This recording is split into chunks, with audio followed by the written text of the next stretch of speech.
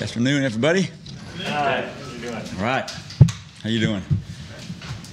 Generally don't start and ask you about the punter much, but can you talk about Anger a little bit, just what level he's playing for you right now and how he's doing? Yeah, Anger's doing a great job. I think these last two games especially, he's really locked in on the open field punting. And, 2 games ago we called it alley-oop balls. He's got to throw the hang time, distance, and direction out there to the gunners.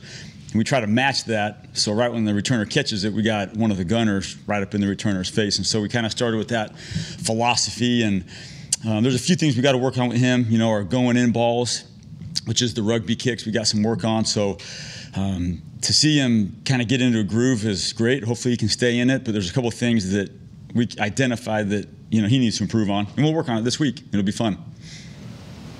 Is it more like you want to be inside the 10, not out the 10? Like, is that kind of what it is, or just the mechanics of the kick itself? Yeah, it's the direction, the distance of it, and the direction of it. We hit 2 this past game where it was a little bit off directionally, and I think we could, back them up 3 or 4 more yards on their drive start. I know it's little things, 3 or 4 yards. What is that? Well, it's almost half a first down. So just little things like that. How can we move them back a couple more yards or get it more outside the numbers than in the alley? So little things that pros can do.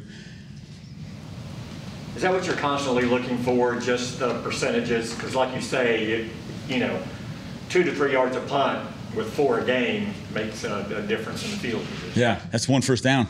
Yeah, 2 to 3 yards a punt 4 times a game is a first down. So yeah, it's special teams. That's the little things. We talked about that in our meeting. We didn't have a ton of action this past game, but when you look at the coach's film of it, there's actually a ton of little things that we can tighten up and do a little bit better to make, or back them up 3 or 4 more yards. Or if we get a chance to return some footballs, give our offense 3 or 4 more yards. And those are little things, but with our kicker's leg, 3 or 4 more yards might mean the difference between having to punt it and giving a shot at a field goal.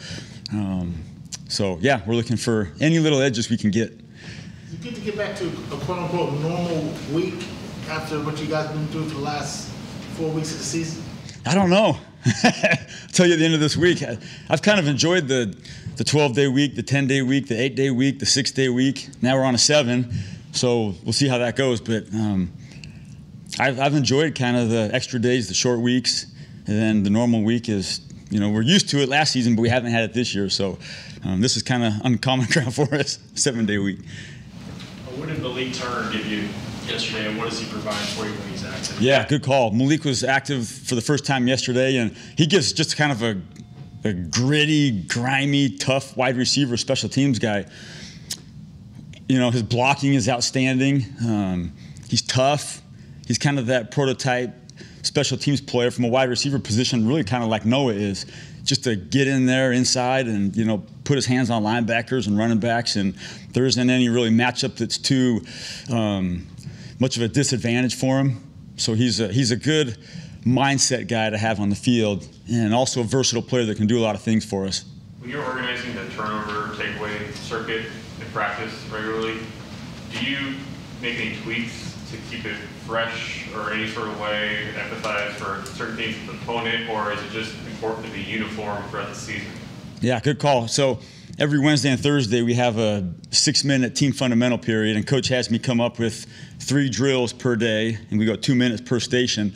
And it's different every day. We look at what's kind of been a trend around the league when it comes to ball security or ball takeaways, or what's something that we need to work on ball security or takeaway wise. And we just come up with 3 drills on Wednesday and 3 drills on Thursday and incorporate that into our ball security, ball takeaway, team fundamental 6-minute period. And it usually has to do with what happened the previous week around the league, or for us that, we'll work on. Hey, this is what these couple of teams and these players did a great job of, to see if we can do that to get the ball out. This week we'll tighten up some ball security things, and it's fun to put that together for those 6 minutes on Wednesday and Thursday. So what on earth have you been telling Trayvon Diggs that's got him doing what he's doing? Yeah, I haven't told him too much. We do a lot of security and takeaway drills. Probably once every 2 days we'll do some kind of ball out of the sky drill, but most of it's ball security, ball takeaway. But yeah, I have nothing to do with his ability to catch the football like he's been. He's on a tear. It's been just a lot of fun to watch.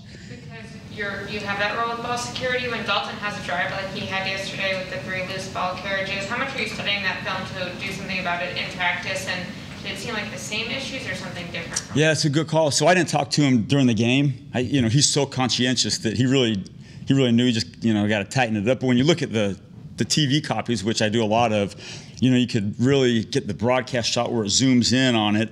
And so, myself and the offensive staff and his position coach will talk to him, but I'll also get a chance to talk to him on, what to do with that second hand cover when you're in a population tackle mode. When you're spinning or going to the ground, how do you cover it with one hand as you brace for impact with the second? So all those things we talk about on Wednesdays, Thursdays, and our team fundamental periods, and the guys have been so receptive to it. It's great, and hopefully it helps us the rest of the season. But we've gotten some really good education from watching some around the league tape, and then we're trying to educate the guys on some new ball security tactics, some new ball extraction tactics. So it's a lot of fun to kind of hopefully be on the cutting edge of helping our guys out, and he really is so conscientious of it. That it'll be a fun discussion with him just on a couple of things just to tighten up.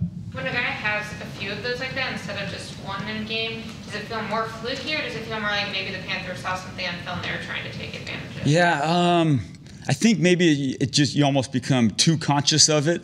And Schultze's been such a great tackle breaker that maybe he got into a little bit more of, I got to, brace for population tacklers and not think about still, being an aggressive runner.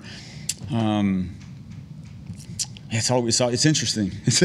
Every guy's a little bit different with the mental part of it too. You don't want to get in their head too much where they're so worried about it that they forget to be runners and tackle breakers, but it's also part of the game to make sure that hold on to our lifeline. When you play against a team that's head coach has a special teams background like this week, do you kind of expect just about anything from them and what they can possibly do, or are they more uniform in how they are because of his background? Yeah, no, with the head coach's background as a special teams coach, they got a little bit more. You could dive back into even some of the New England stuff. So they got some really good personnel on their special teams, in the core part of it.